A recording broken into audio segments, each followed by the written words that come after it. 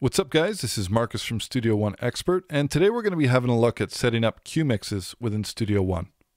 Now, if you have an interface with multiple outputs, you might not realize it, but you already have an amazing cue mix system built right into Studio One.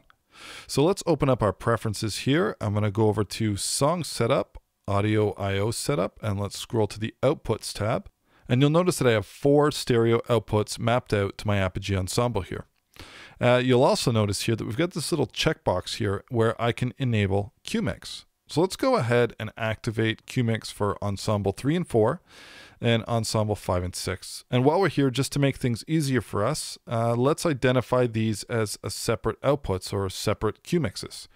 So for the first one here, I'm going to double click this. Let's call this drum cue. And the next one, let's call it bass cue. So now I've renamed those outs and we've enabled them as a cue mix output. Let's go ahead and click apply and then let's click OK. So now you notice that underneath our sends here, I'm just going to move them up a bit.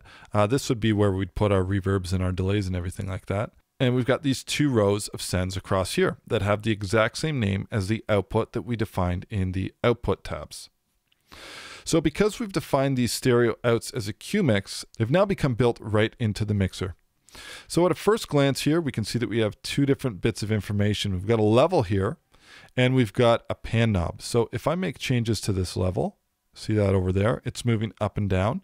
And if I make changes to the panning here, that's reflected in the mixer as well for the cue mix.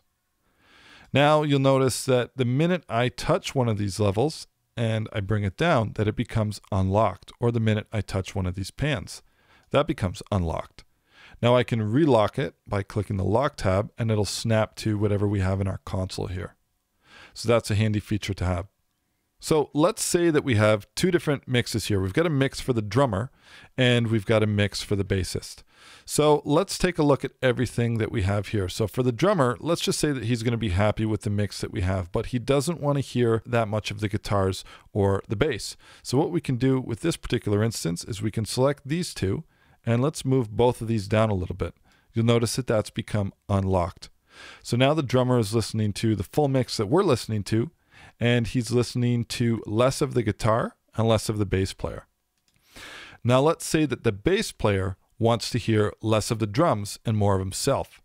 So I can go over to the bass cue mix and I can select all of the drums. So I'm going to select from here all the way to here, and let's drop down the level in the bass cue mix. So I'm going to grab all of these and I'm going to bring them all down about to there, somewhere around there.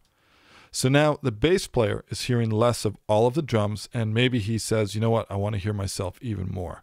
So I can push his mix up even a little bit louder. And I'll be able to monitor the master output by using my output tabs here. Now here's another cool thing about cue mix. Let's say that I don't need to hear, I'm monitoring this main mix and I don't need to hear a click track because I've got the world's best drummer and I know that he's just going to be bang on the money. So I'm going to disengage the metronome from my track here. I don't want to be listening to it. Now we want the drummer to hear a click track. So he's coming out of drum cue, which if you recall, we assigned to, let's just double check this again. Outputs, we assign the drum cue is set to outputs 3 and 4. So I'm just going to click OK here. So I'm going to go to my outputs 3 and 4 here, and I'm going to enable the metronome for him only. I'm going to set the volume at somewhere about there. And now just the drummer is hearing the click track. Now, let's say that the bassist wants to hear just a little bit of click. So I can go to his separate discrete output, which is output 5 and 6. I can enable the click track for him, and I can bring this way down, so somewhere like that.